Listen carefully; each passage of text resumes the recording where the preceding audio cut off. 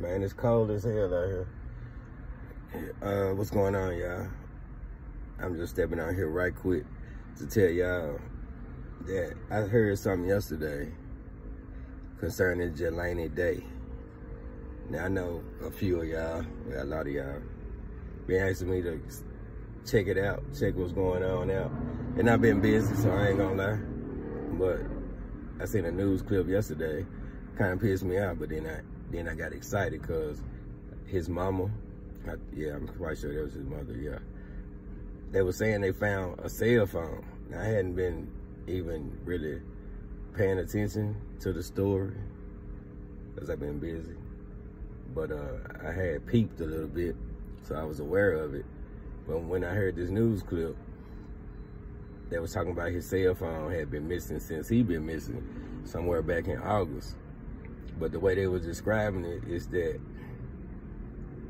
it mysteriously just appeared on the side of the road after all this time. And what I heard the most that got me excited was that a random truck was driving down the street with a mattress on the back.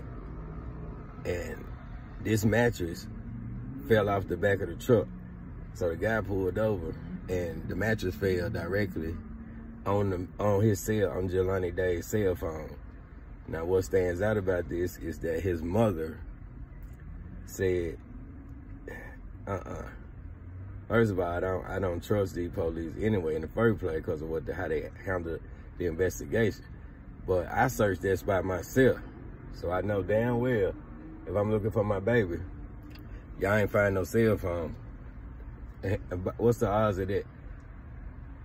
A place that's already been searched from the mama. Nah, she gonna find baby's cell phone. And the mattress falling now. Hell no. As a matter of fact, I dug a little bit deeper, peeping. It seemed like they spread it, everything, all his belongings like a little scavenger hunt or something.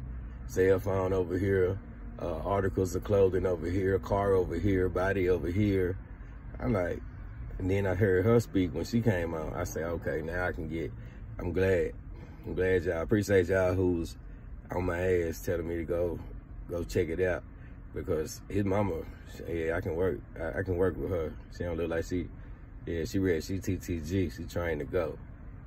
So if anybody, y'all fill me in on get in the comment section, fill me in on Jelani Day. What's the, and then I heard about some, one of his instructors or something.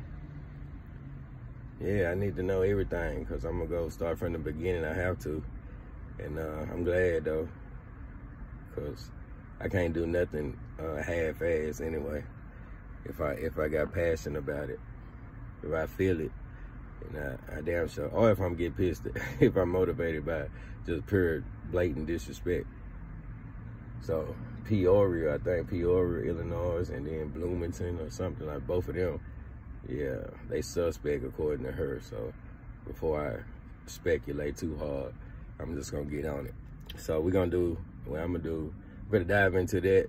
Well, I guess I'm finna be double multitasking because still got the ride from my boy Mo 3. And these folks think I'm playing with the, y'all already know they tried to pay me off. Well, he tried to pay me off. Well, send one of his reps. WhatsApp these nuts. Man, we about it. I got a family, you got a family, everybody got a family. So it's all a matter of recognizing, embracing your fear. Because if you embrace your fear, you definitely stand, your chances of survival goes up. And most people be doing the opposite by saying, man, I ain't scared of nothing, I ain't scared of, nigga, fear is natural. Fear prepares you. Fear allows you to think. What the hell you mean? Without fear, nigga, you couldn't even say that. So they lying. But this chess not checkers, so ain't nobody dying. But when it's time though, I guess I'm built for it. You gotta have heart in anything that you do. You're either scared or you're not. You going all the way or you playing.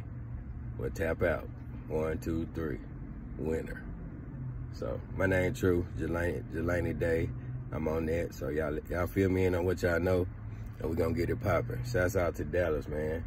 All of y'all ain't dead, but the ones that's dead is dead. And true, I'm gonna holler at y'all.